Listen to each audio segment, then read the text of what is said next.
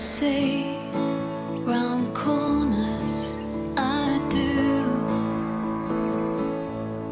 You don't know if there are miracles, but there's one waiting for you.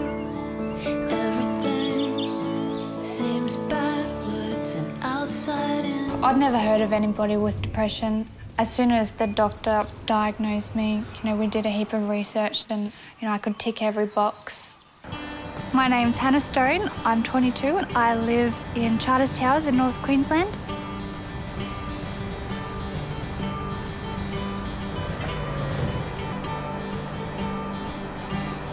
We had a great childhood, yeah. Everything I remember from when we were younger was always really happy and positive, and I remember everything really fondly. Hannah as a child was quiet, shy, compassionate, also extremely kind and generous.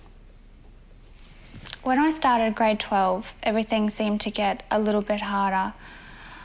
I wasn't so much struggling with the work, but just struggling with... I never wanted to go to school anymore.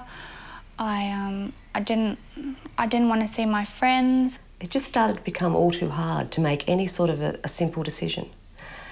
Plus her moods became very erratic. I put it down to being a teenager. It was a real struggle to get out of bed in the morning. Horrible thoughts started entering my mind. All of a sudden I found that I didn't want to live anymore. Life wasn't worth it. Everything was too hard. I was just at my end. Then I had no idea what was wrong with me, why I was feeling this way. And that brought on more guilt because there was no reason why I should be so low. Like, I've just had everything that I've ever wanted. But it was just a slow, gradual decline, pulling more back into herself, going out less. Started cutting myself, and that confused me just as much as well. I had no idea why I was doing it, and I don't know how the thought even entered my mind to cut myself, to hurt myself. But it just felt like I was in so much emotional pain that I had to match it with physical pain. If I could feel real hurt on the outside, it'd make me feel more even, that I could just match it. One day we were going to school, Mum was taking us to school, and something happened and I couldn't do something, and it was, I think it was something like I kicked my toe, or I couldn't do up my shoelace or something like that, and I just fell in a heap on the floor and was just crying hysterically, and I said, what is wrong with me? What am I doing? Why am I like this? What's wrong with me? And that's when Mum said, right, we're going to the doctor. Hannah asked me to go in with her, and Hannah could say nothing, so I started it. And I just basically said what had happened. She was not coping, she wasn't functioning.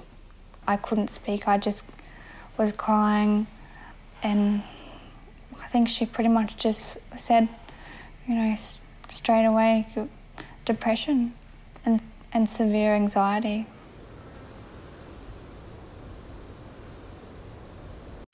On the last day of grade 12, I made a speech that I'd completed grade 12 while suffering from depression.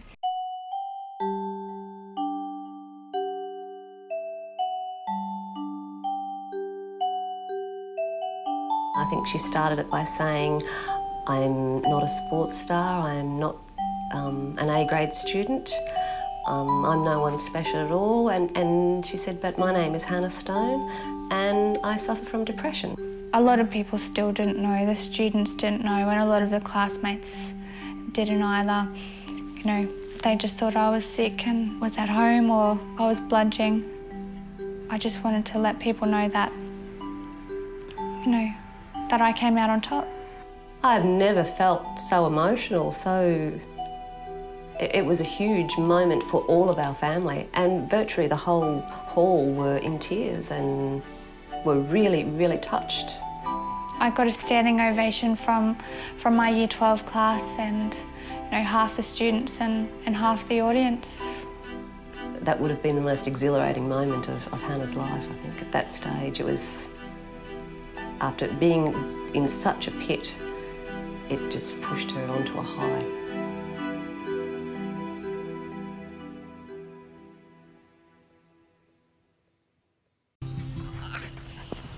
After I finished school, I wasn't really sure what direction I was headed in.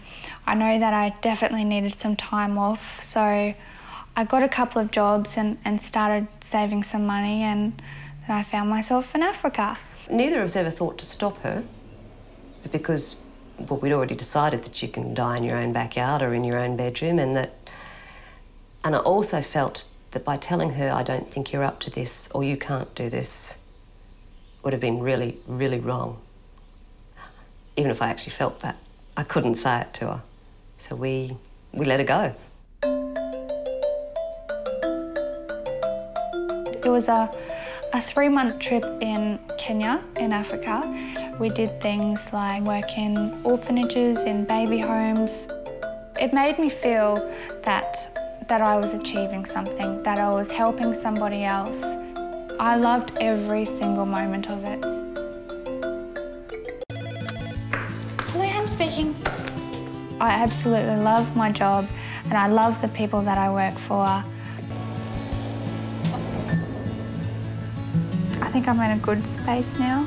There's a lot of love in my life and there's so much out there to do and to see and to love and to cry about.